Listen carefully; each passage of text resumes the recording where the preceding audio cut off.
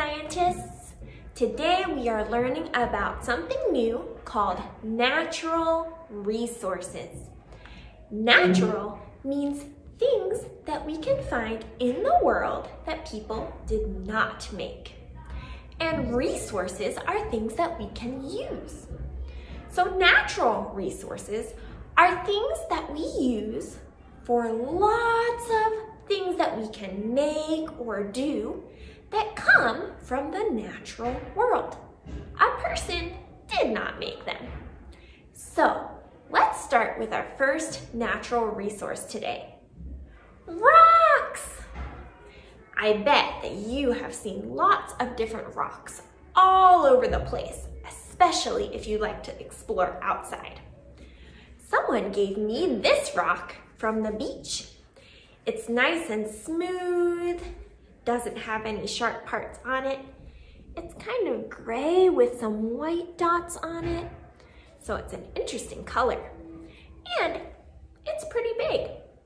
It's not huge, but it's not tiny either. Rocks can look and feel different ways. Here's another rock I have, and I want you to tell me if you think they look or feel the same. Here's my other rock. Do you see how some parts are the same or different? They're a very similar size. One is not that much bigger than the other, but their color is different. Their shape is different. This one is more like a circle, and this one has lots of different edges. This one is nice and smooth to touch, but this one is a little bit sharp and rough. So you can see rocks can look lots of different ways. And do you know that we use rocks for all kinds of things? This one just sits on my desk. Sometimes I hold papers under it so the papers don't fly away. Sometimes it's just to look at. Let's take a look at some other rocks. You might be surprised that some of these things are rocks. Let's see if you knew about all of these kinds of rocks. First, I have a pencil.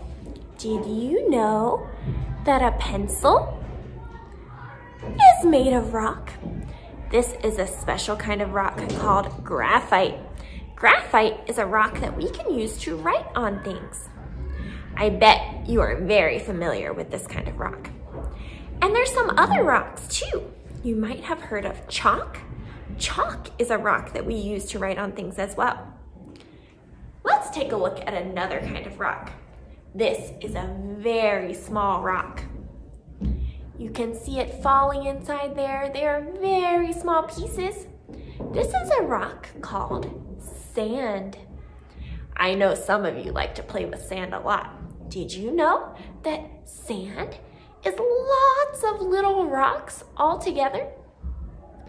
Let me show you some other rocks, but these ones are not so small. Here you can see a really big rock in a place in Turkey called Cappadocia.